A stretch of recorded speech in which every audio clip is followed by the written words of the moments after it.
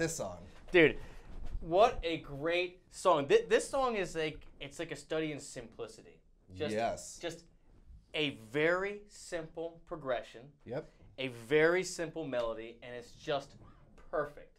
So this is Wicked Games by Chris Isaac. Yep. You saw him live, didn't you? I saw him at Golden Gate State Park in San Francisco, and he sang it note for note.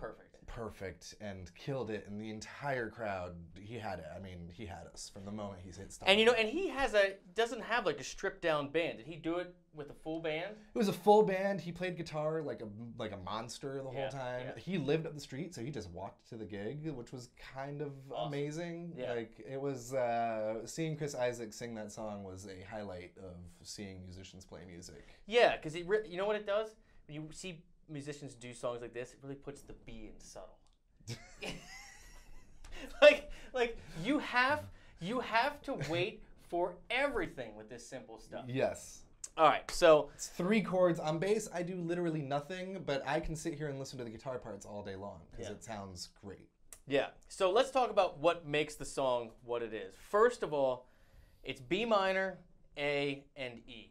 Okay. You can suspend, the A sus2, the E or whatever, and it'd be easy for people to think that, oh, this is in B minor. Typically, when these people say minor keys, they're thinking relative minor, the 6th chord. Right. But this is a 2 chord. This is B as in 2, A as in 1, E as in 5. So this is really a Dorian progression. Okay. More of that story is, without getting too deep in the weeds, if you're taking leads, when you get in the neighborhood of G, play G sharp. Okay. That's it. You gotta keep it simple for people. All right. Because that's what makes E major instead of minor. Anyhow. That sounds good. The part that screws everybody up, just me, I was trying to figure this out, is that intro lick.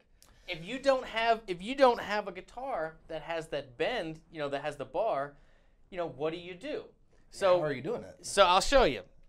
So what this does is if I had a guitar that would bend down like that, my target notes are the root, the B, and the 5th, the F sharp. Yep.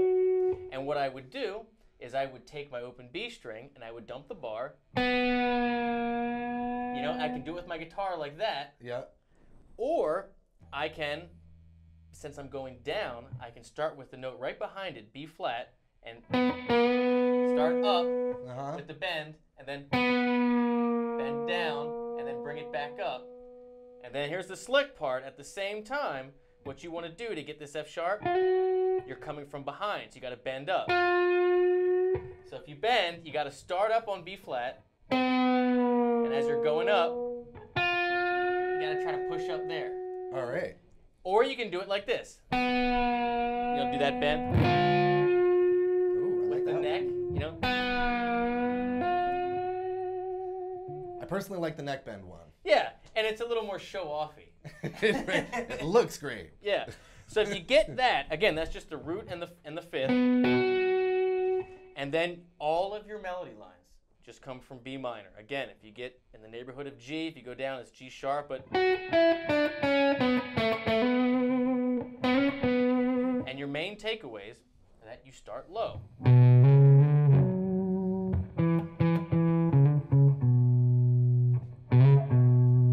And then when he comes out, I've never dreamed someone like you, you're coming in for the first time, you're not starting your melody on the root, you're starting it on the minor 3rd on D. That's pretty simple. And then when he does that awesome falsetto part that gets stuck in our heads in the car all the way, it's just same thing as the beginning. Yep, that is the part that gets stuck in our heads. That's it.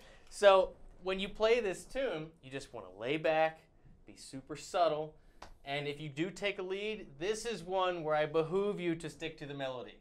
Yes, I agree. This is not one where you want to be.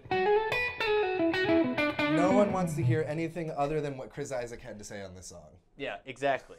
Well, on that note, let's play it out. All right. I'll do it with the bend for you.